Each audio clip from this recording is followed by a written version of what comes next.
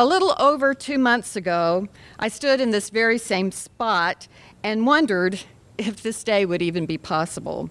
When the EF2 tornado struck on June 16th, this area was quite literally a disaster area.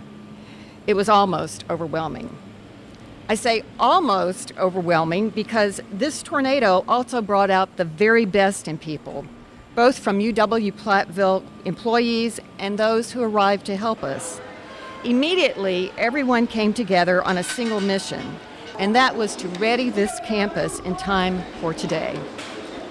I was a world away in China, just finishing lunch in Beijing when Rob Kramer called me and said there's been a tornado through here. And I don't know if you can understand what it's like to feel like you're at least a 13-hour plane ride away when something like this happens to your campus.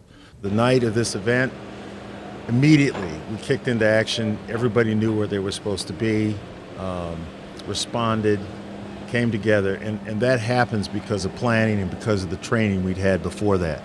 We had a number of contractors that have come through, and you can say a lot about what it's like to build buildings and reconstruct things, but the speed and the quality at which it gets it done is very much dependent on the quality of the people that are involved in that.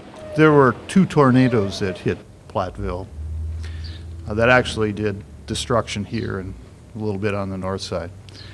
But really, there was a 3rd tornado that constructed things, didn't destroy things, that followed that.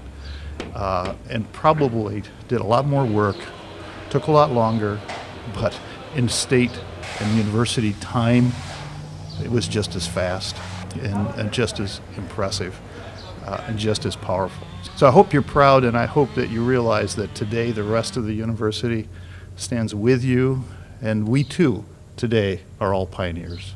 The only thing left to do is to declare that UW-Platteville is now officially open for 2014-2015.